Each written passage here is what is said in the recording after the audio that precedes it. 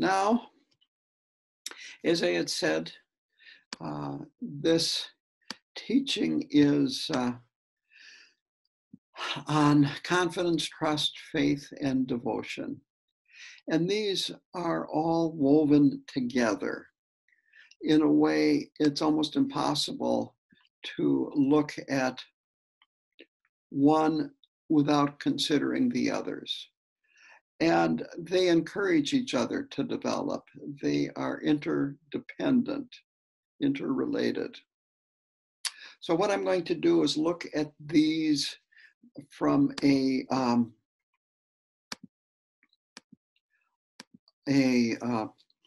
perspective of different perspectives. So I'm going to start out here with a quote from Khenpo Karthar Rinpoche, and it is that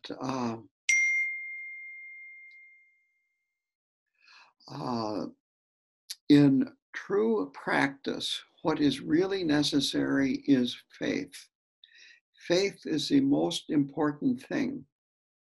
I don't know if this English word faith really describes the meaning. I am trying to communicate here faith, trust, devotion, and compassion are the words that I use. If you have sincere, healthy, pure trust, faith, devotion, and compassion, that is not superstition, not just some kind of idiot trust. Then you don't really have to know too much.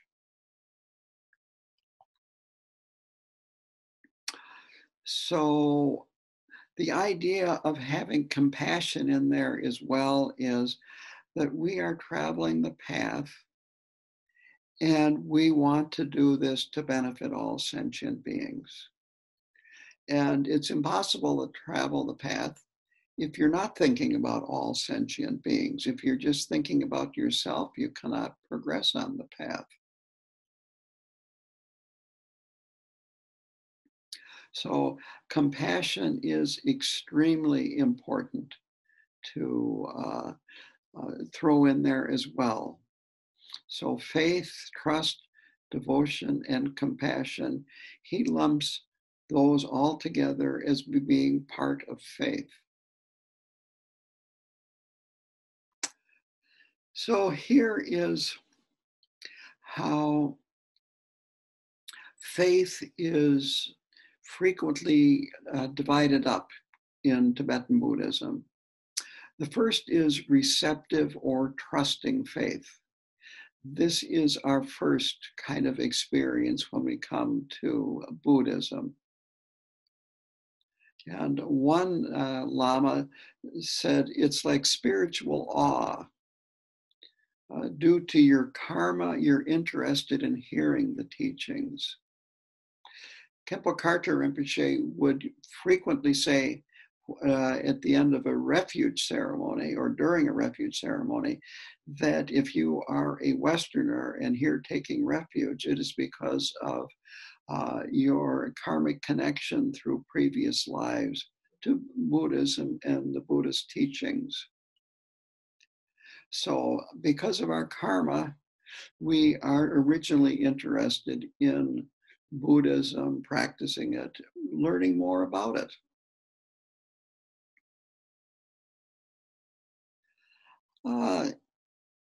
Again, it could be said that it's a bit like how a small child, this type of trusting faith, is how he feels when he sees his mother. That we have a certain confidence and inspiration to go deeper into these teachings besides just a superficial, experience a few times and then not doing anything about it, or reading a few books and then putting them down and not doing much with them. And what we're doing at this time is we're beginning to develop receptivity. We are beginning to turn ourselves into a person who is more receptive to the teachings. and so that the Lama can have a greater influence on you. Now, the next level of faith is yearning or longing, wanting to move to the ultimate goal. And it's a gradual process. All of these are gradual, little by little by little. It usually would be unrealistic to think that you can jump from one to another like a quantum leap. So as you practice more, study more, have a deeper relationship with your teacher or your teachers, you develop more of this longing or yearning to have more Dharma in your life, to travel the path, and to go beyond your present situation. So the teachings are understood at a deeper level with this kind of faith. I once had a teacher, it was an American teacher, say that the teachings are self-secret, that when you're ready to understand the teachings, and you will understand the teachings at that level. And I think most of you have had the experience of reading a book and then putting it down and maybe come back a year, 2, 3, 4 years later, reading it again and go, oh, I didn't see that the first time around. And that's this idea of self-secret, that as we practice more, as our meditation practice develops, our mind clarifies a little bit more, and we start seeing things more that we didn't see before. Our trust in practice increases here. Our trust in the Dharma, our trust in the teachers develops more here with this. And very importantly, our enthusiasm increases at this level.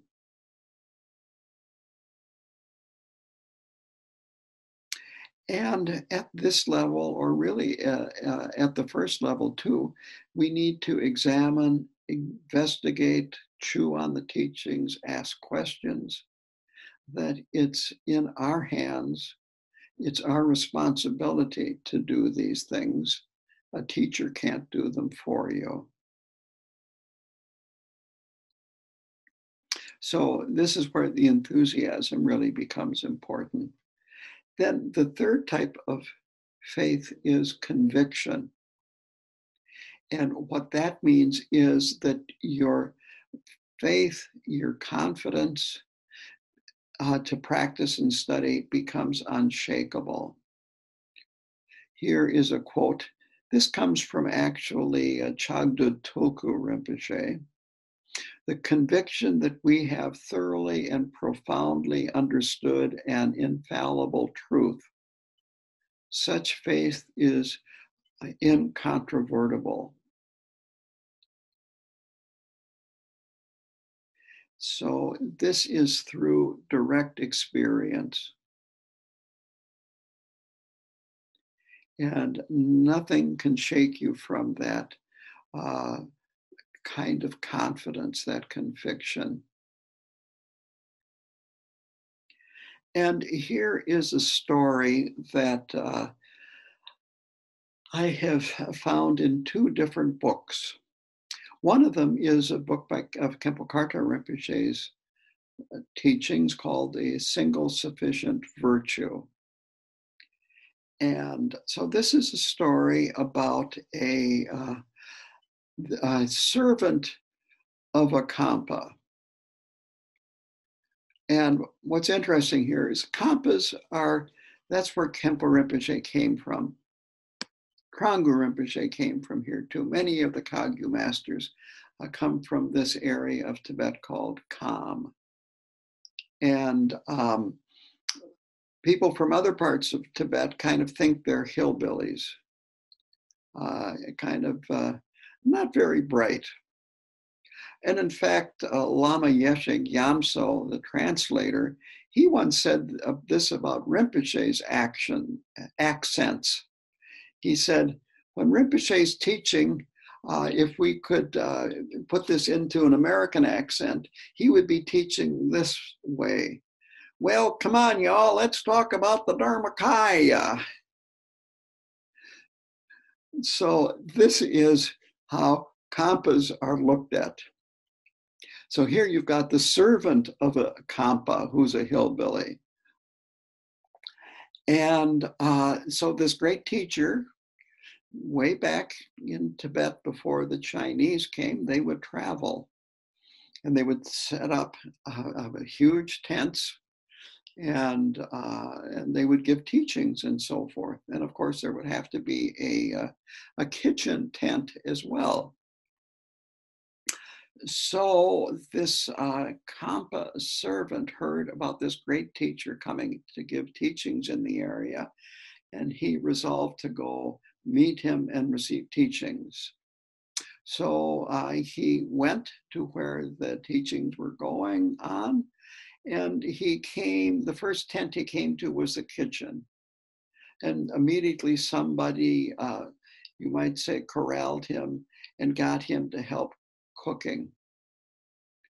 And he spent weeks in that kitchen tent cooking. And then finally, somebody said, well, would you like to serve the Lama his meal? And he said, well, yes, I would. And so he brought the food to this Lama.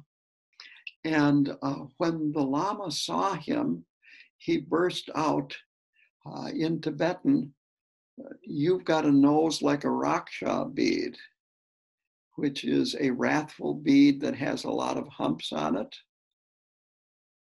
Because this man had a very large nose and it was pitted and it looked a lot like a raksha bead. And so when the man was finished serving the Lama, he went back to the kitchen, and after a few more days, he decided to go back home because he had received the transmission from his Lama. And so he went back home, and he then, his mantra was, I've got a nose like a raksha bead, or something similar to that. And he did this faithfully for a very long time. And eventually, people from the area started coming to him when they needed healing. And he developed a reputation as a healer.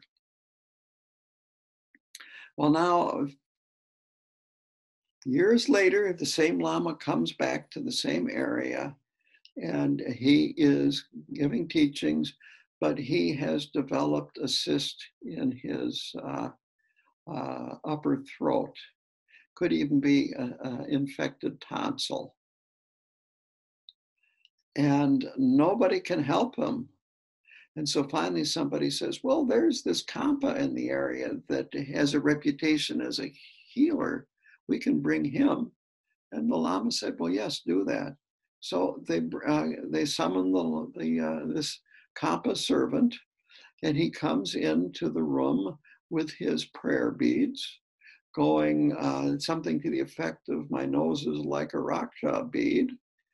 And the great Lama sees this, remembers him, and starts laughing so hard that the cyst bursts and he's healed. And that's this idea about faith, that it wasn't that saying, I've got a nose like a raksha bead, that gave him that ability to heal. It was his faith and his confidence. And again, Rinpoche told this story. So having this kind of faith, not idiot faith, not ignorant faith, but this kind of faith is really important.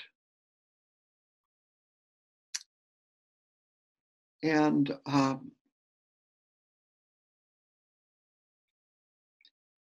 so I'm going to go back and I'll read that quote of Rinpoche's that I started out with here. Um, in true practice, what is really necessary is faith. Faith is the most important thing. I don't know if this English word faith really describes the meaning I'm trying to communicate here.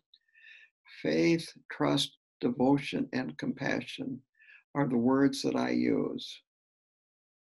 If you have sincere, healthy, pure faith, trust, devotion, and compassion, not just superstition, it's not some kind of idiot trust, then you really don't have to know too much.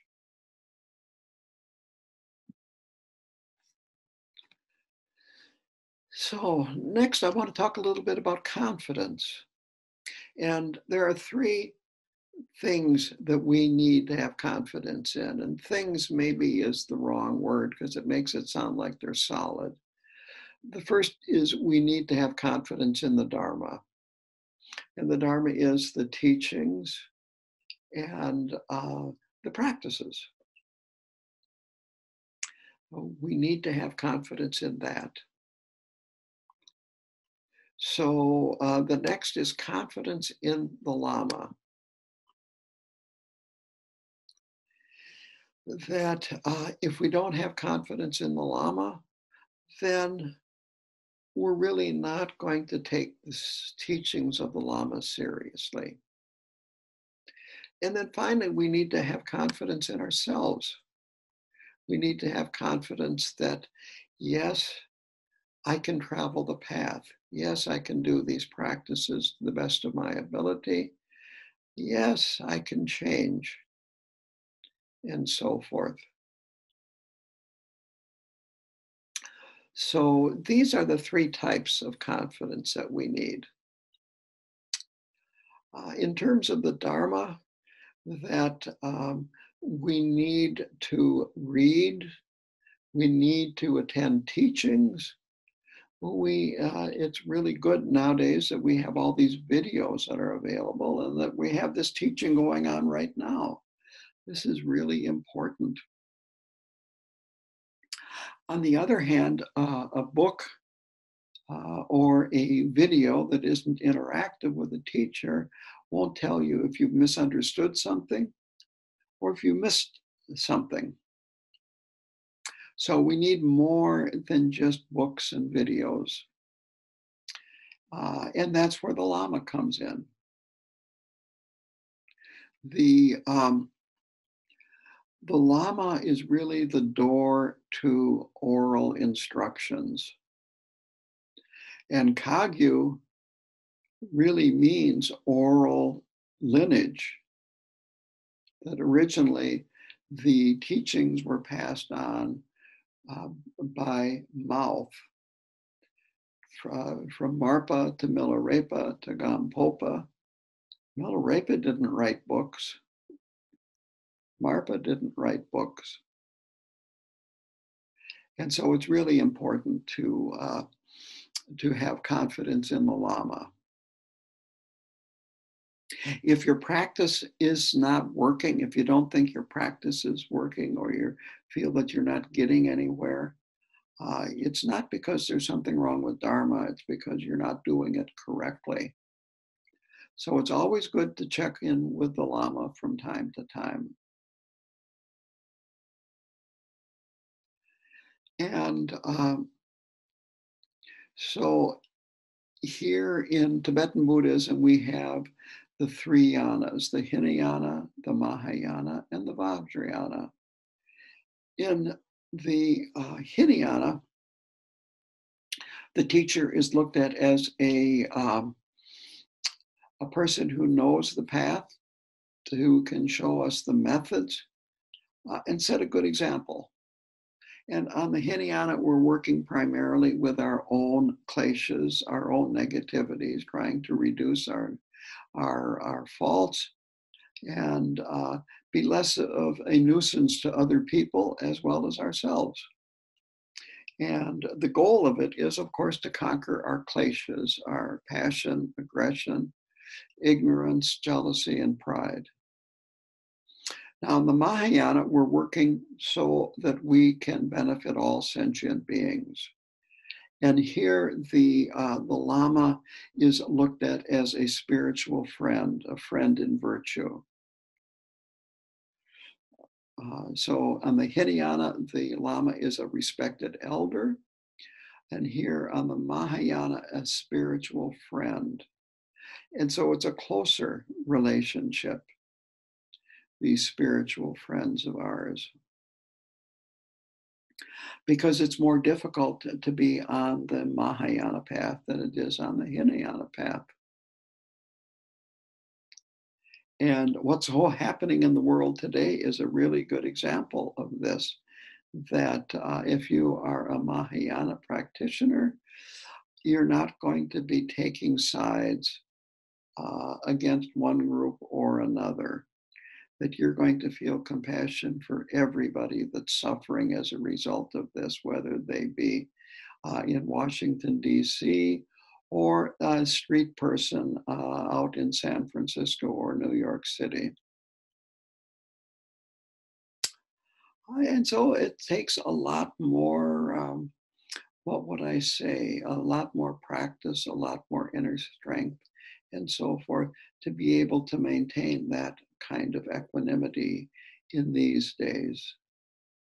And this would include the person at the grocery store that is making a complete scene of fighting with somebody else for toilet paper. On the Vajrayana path, then we have the Vajra master. And Khenpo Karta Rinpoche was a Vajra master. All these Rinpoches are Vajra masters to the best of my knowledge, at least the ones in the Kagyu lineage that would be invited to teach at KTD. So a Vajra master must be very accomplished to work with students. They must be have permission to give Vajrayana empowerments, for instance. And here, the Vajrayana path is more difficult. It's also much more quick than the Mahayana path. And so it's more difficult to be on it. The students are more difficult for the Vajra master. And I can tell you what I saw in my 3-year retreat was that there were very difficult situations that arose in the retreatants, and Rinpoche maintained his equanimity.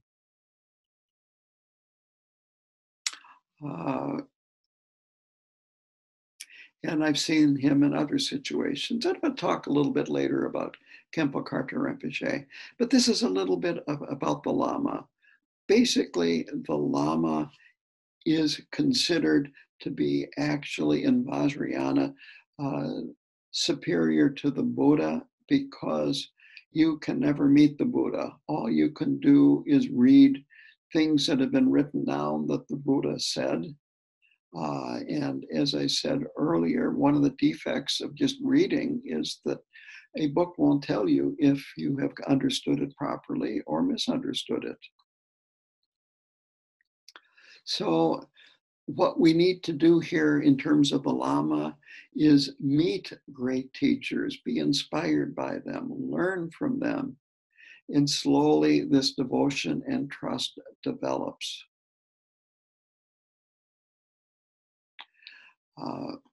Karmapa has said that blind faith is to trust somebody without seeing clearly whether they are beneficial or not.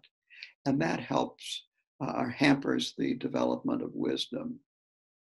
So we have to remember this is a distinction between the kind of faith that Rinpoche was talking about in that quote and true blind faith, where you're not being aware of whether what you're receiving from the Lama is beneficial or not. And it is good to examine a teacher before you become that teacher's student. And fortunately, we have His Holiness the Karmapa at the head of our lineage. KTD is his monastery. He is keeping very careful watch over KTD. The Khenpos that are there because of Karmapa. Karmapa wanted them there. Khenpo Karta Rinpoche was there because Karmapa, the 16th Karmapa, asked him to be there, and so on. So you are in good hands if you go to KTD and these KTD lamas.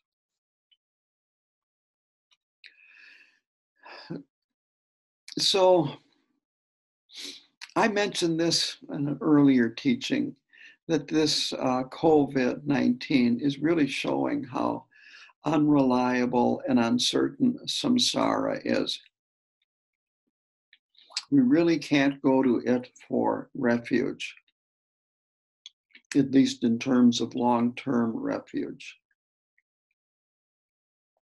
It has, for probably all of us, never been as uncertain as it is right now. So another reason for going to the Dharma. Now here's a quote by Tai Situ Rinpoche about devotion. And it is, I should say, devotion happens because of compassion. And true devotion and true compassion are one. You cannot have true devotion and no true compassion. So we can consider them as two wings. If your devotion is deep, then naturally your compassion is deep. If your compassion is deep, then naturally your devotion is deep. If either one is shallow, then the other is shallow too. So taking things a bit deeper like this, we see that compassion is also the crucial thing. And again, this is devotion to both the lamas and the Dharma. And more specifically, a particular lama.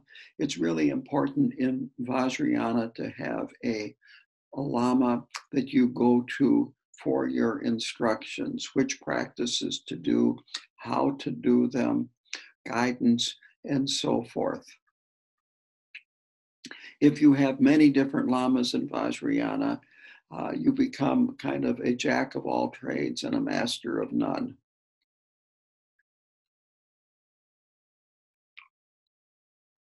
So finally here, I have some thoughts of my own about Khenpo Karta Rinpoche, and I will have to say I think about him often, think about what he has done for me, think about his qualities, what he has done for so many people.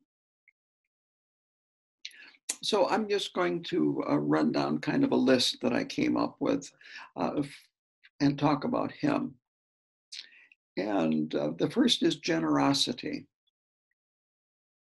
And this could easily apply to many other different lamas as well, that he was constantly giving his time to other people. He had really very little time of his own, that he was always busy doing things for other people, whether it be teaching, whether it be filling rupas, whether it be sewing, praying, and so on and so forth. He was constantly giving his knowledge and his wisdom to others. The same with giving Dharma. And in terms of material objects,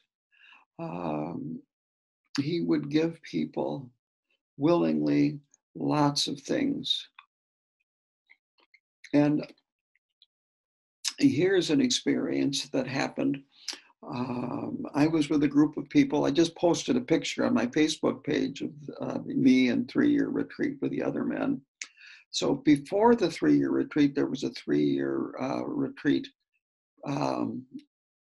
practice retreat or training retreat. That's a better word for it. And this was not sealed. You could come and go. And there was a man there whose, it might have been his wife's side, either a mother or a father, was seriously ill in the hospital, and they weren't sure if she or he was going to make it.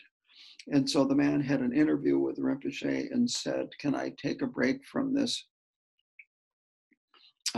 pre-retreat and then drive down to probably South Carolina or somewhere like that to see him and take my wife with me?" And Rinpoche said, "Of course you can." And then he gave him like, I don't know, maybe $800, $900 and said, "Don't drive, take the plane. You don't have time." And Rinpoche has done that. I've heard other stories about him doing that. And then here's a story. I have seen him where people offer him money. He opens up the envelope, looks in it, counts it, and then gives most of it back and said, "This is enough." So that's her generosity. Now, the next one is love. He loved all of us deeply. You could tell it just by being around him. When at the end of a teaching or an empowerment, people would go up and make offerings to him, and he would take his two hands and put them on the side of your head around close to your ears, and then bring them down to his head, and he would say, "We're bumping heads." And his touch was so gentle. It was almost like I felt like he was just holding something that was very, very fragile, and he had to be very careful. And the last picture that I took of Rinpoche was of him with a little 4-year-old girl, holding her.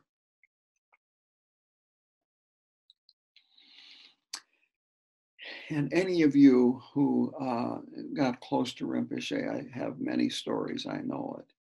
Honesty, and this is what I came up with, honesty was inscrutable. That he told us the truth, but frequently it was in such a way that we had to discover the truth. And then it became our truth and not his truth. And again, for an example, going back to the 3-year retreat, this was probably about a year or so before the retreat. I had an interview with Rinpoche, and I said, I was having second thoughts. "Rinpoche, I don't know if I'm ready for the retreat yet."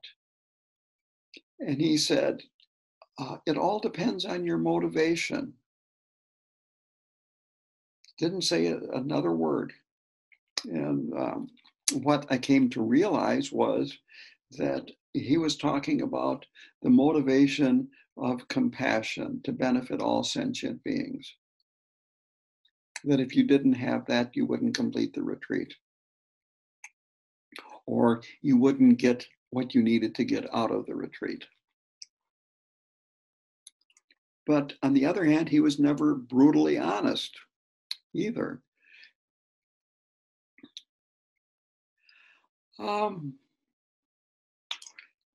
Another one is gentleness, tenderness. That his activity was almost always peaceful, like Chenrezig. I sometimes would tell myself that he's the embodiment of compassion, the embodiment of Chenrezig. And then the next is that part of devotion is feeling an indebtedness to him. That it's good to examine yourself and see how much he gave you, how much you benefited from him. And it is the Lama's job, whether it be Rinpoche or me, to push the students further than they would go by themselves. And so, in that vein, it's very easy to feel that none of us could have come nearly as far as we have without him if we are his students. Another part of devotion would be admiration, that we want to be like him.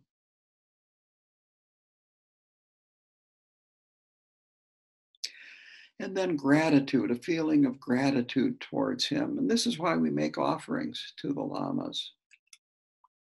It's not that we will accumulate merit, but it's like a recognition of we have received so much from him that we are almost bound to make offerings. And of course, the best offering you can make to a lama is practice. So those are my thoughts about confidence, faith, trust, and devotion.